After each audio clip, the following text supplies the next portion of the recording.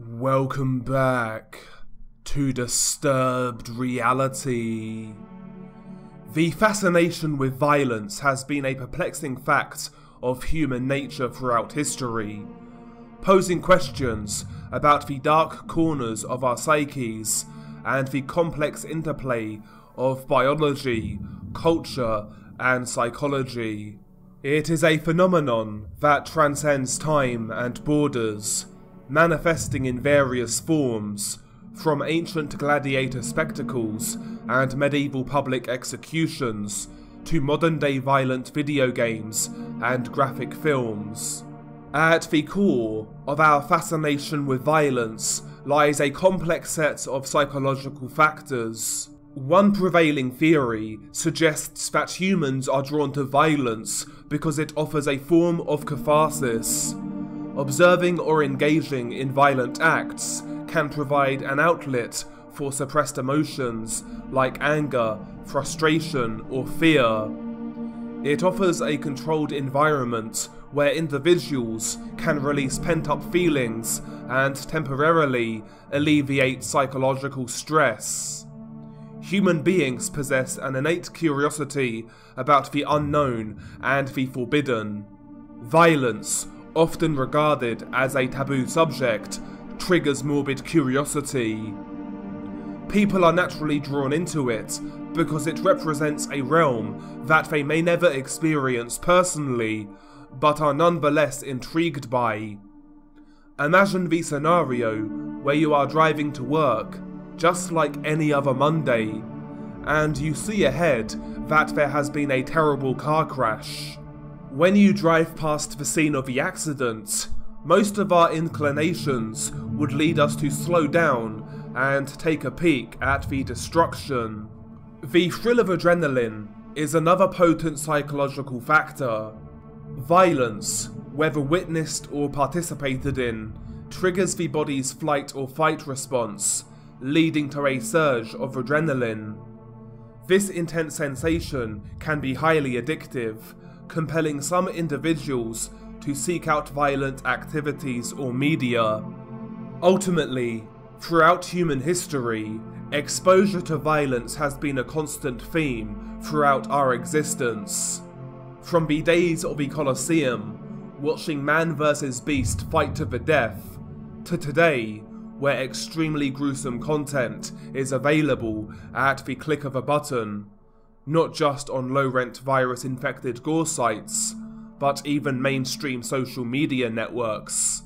Arguably, in 2023, the ease of access to such content containing unimaginable barbarism may have desensitized a whole generation. Although most of us rarely see such brutality in the flesh, I would argue that possibly at no point in recent human history have we had such ease of access to this type of real violence media. In recent times, fascination has only grown in relation to the war on drugs, particularly among Mexican drug cartels. TV shows such as Narcos, as well as various online documentaries, has only furthered people's curiosity into narco lore.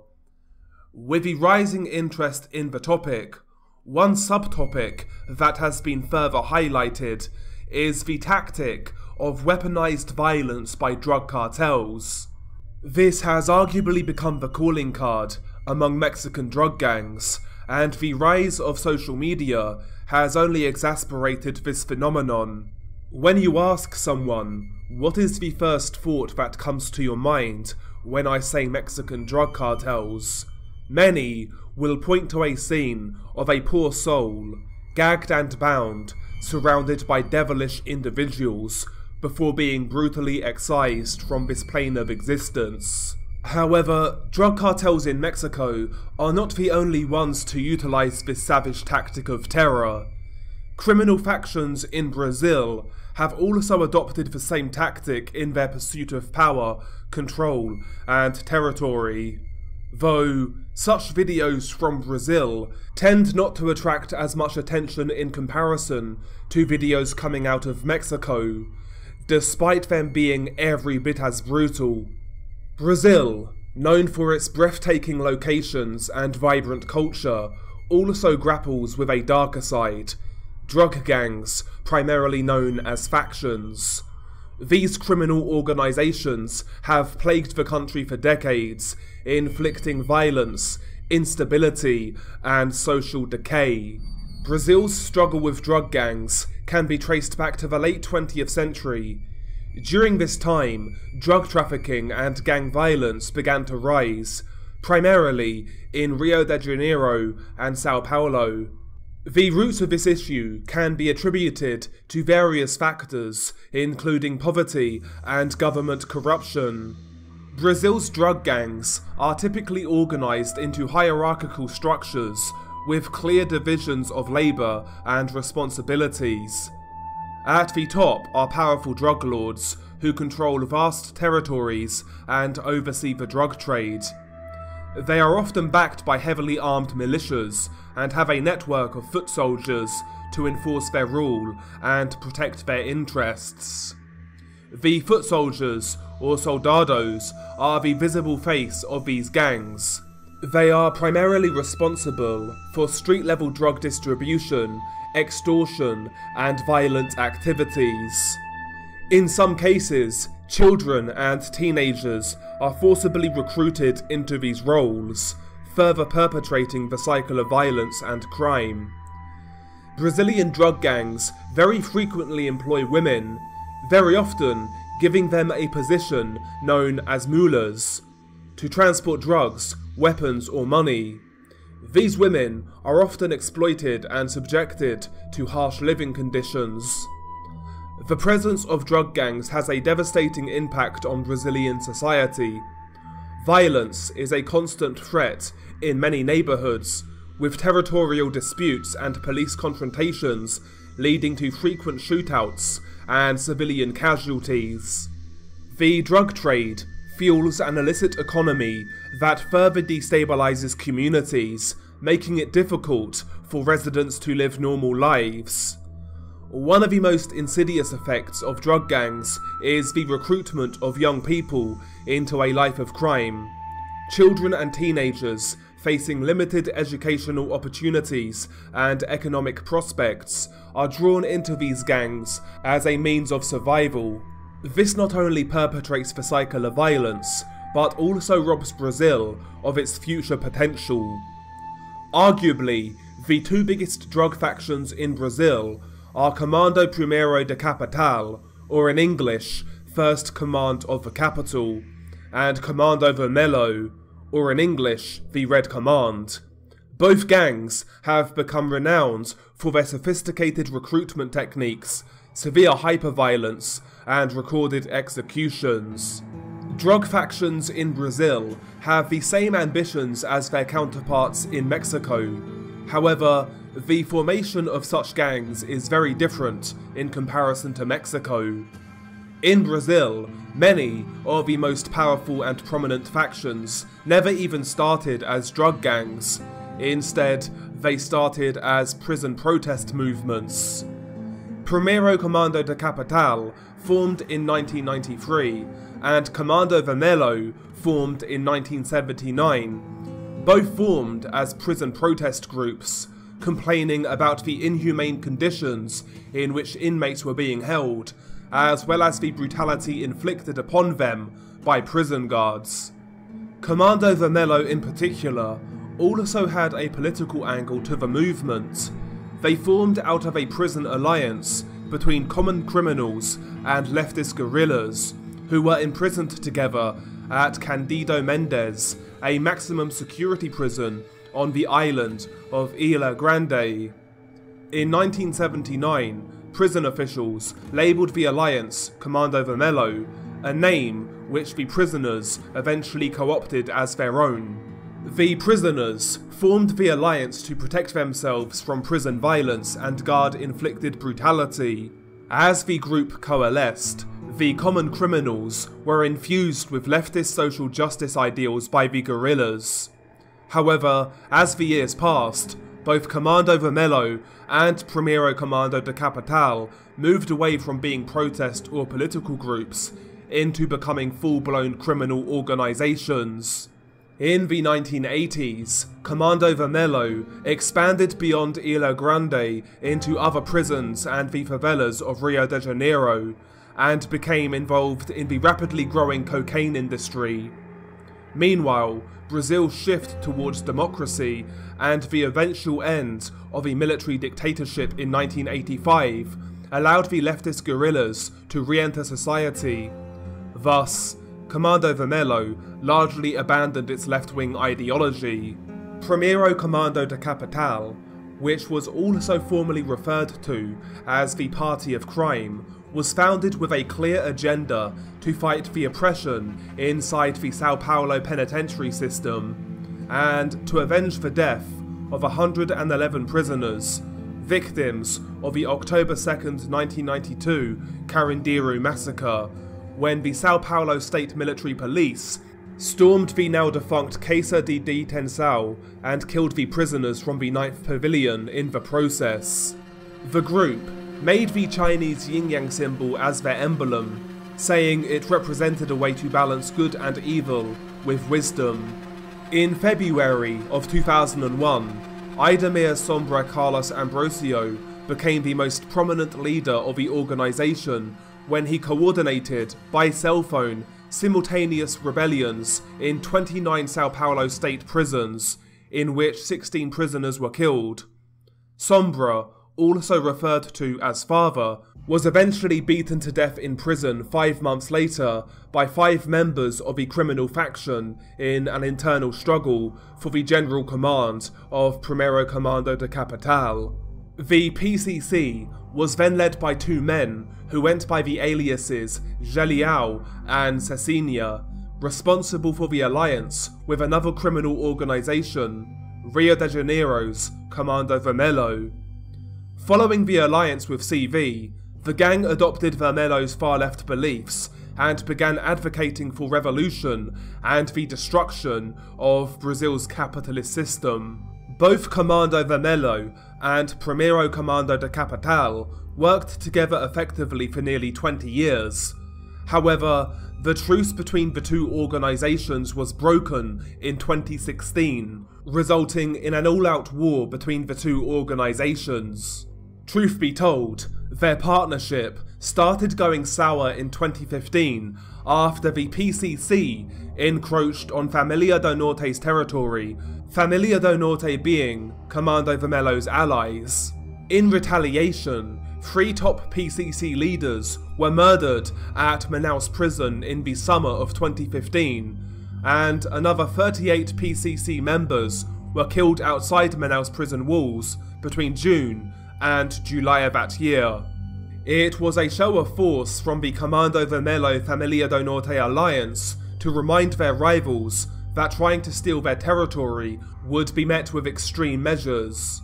The next 12 months or so passed by quietly, with no retaliation from Primeiro Comando da Capital, but in October of 2016, PCC decided to end its long-standing relationship abruptly with Comando Vermelho, accusing the gang of siding with rival groups, including Família do Norte. That decision triggered a wave of riots, stabbings and executions, and by the end of that month, 20 people were dead in 3 penitentiaries across the country's rural north. Authorities blamed the PCC for the killings in the states of Rondônia and Roraima, and concluded that Comando Vermelho was responsible for an attack in the state of Acre, along with 11 more who were executed there outside the prison walls. Ever since 2016's, the 2 gangs have been in a tit-for-tat war for control, with both sides losing members in ever more gruesome ways. As of right now, it is Primeiro Comando da Capital who are seen as the biggest drug gang in Brazil, and they have the advantage over Comando Vermelho due to having more influence, members and resources, as well as being a better organised gang, with connects all over the world, aiding their drug trafficking operations. It's said that the group have ties to Colombia, Bolivia, Chile, Paraguay and Venezuela in South America alone, as well as having links to organised crime groups in the USA. PCC also have various connections in Europe, most notably with the 'Ndrangheta, a prominent Italian mafia-type organised crime syndicate based in the peninsular region of Calabria in Italy. The 'Ndrangheta is considered one of the most powerful organised crime groups in the world. In 2007, Italian anti-organised crime agencies estimated that the 'Ndrangheta has an annual revenue of about $35 to $40 billion, which amounts to approximately 3.5% of the entire GDP of Italy. This mostly comes from illegal drug trafficking, but also from ostensibly legal businesses such as construction, restaurants and supermarkets. Links between PCC and 'Ndrangheta have been exposed for several years. A marriage of convenience between the 'Ndrangheta and the PCC emerged to smuggle drugs from Brazil to Europe. Each group controls one side of the cocaine flow, posing no risk to the other. While both groups have other sources of revenue, this transnational pipeline has played an important role in each group's success and expansion. Over the last few years, the PCC has grown dramatically, giving them the advantage over their rivals Comando Vermelho as well as other groups. In recent years, much of the gang violence in Brazil has been a result of the war between PCC and CV. Much like Mexican drug cartels, Brazilian drug factions utilize the terror tactic of filmed executions.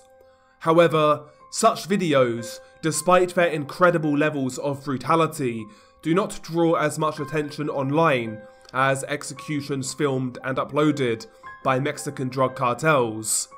The videos are filmed for the exact same reasons as those in Mexico, purely for terror, propaganda, and to scare rivals and anyone who dares go against their group.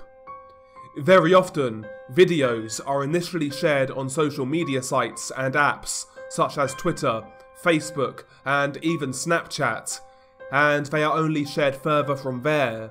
Unfortunately, these videos are not covered in the same way as those filmed by well-known drug cartels in Mexico, which makes researching these cases incredibly difficult, which is why I haven't covered as many cases from Brazil as maybe I could have.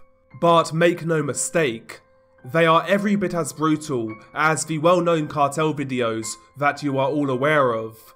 I'd like to thank a subscriber who prefers not to be named for recommending this particular case. Considering its brutality and sadistic nature, I'm surprised this case hasn't been mentioned long before now. But nevertheless, what happens in the actual video? In relation to when the video first surfaced online, I cannot find any specific date or time, though the subscriber who recommended the case seemed to think that the video made its way online during 2020 or 2021. According to several rumours, the victim in the video is likely a suspected member of Comando Vermelho, which makes it very likely that the killer belongs to their rivals, Primeiro Comando de Capital. The video itself is 2 minutes and 11 seconds in length, and it was shot during the daytime in a forest or jungle type location.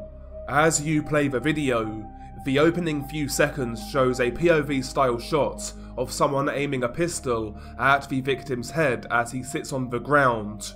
The victim is wearing jeans with a red tank top and appears to be in his 20s. He doesn't have his hands tied and is not bound. The victim briefly reads out a statement, and it sounds as if he mentions Comando Vermelho.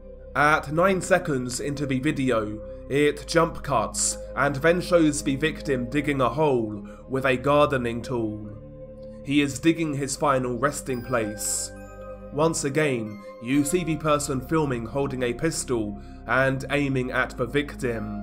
At around 15 seconds into the video, once again it jump cuts, this time showing the victim laying on his back in the freshly dug shallow grave. The victim has his arms resting on his chest as he braces for the worst. A man then enters shot. He is wearing a black hoodie and a snapback. The hoodie is tight over his head, which conceals a lot of his face. He also uses his left hand to hide his face. He is holding a machete in his right hand, and as the victim is laying in the grave, he strikes him several times with a blade on the back of his neck, which causes the victim to let out terrifying groans. The victim isn't tied up or bound, and he tries to protect himself. He puts his hands up and tries to protect himself as he groans in agony.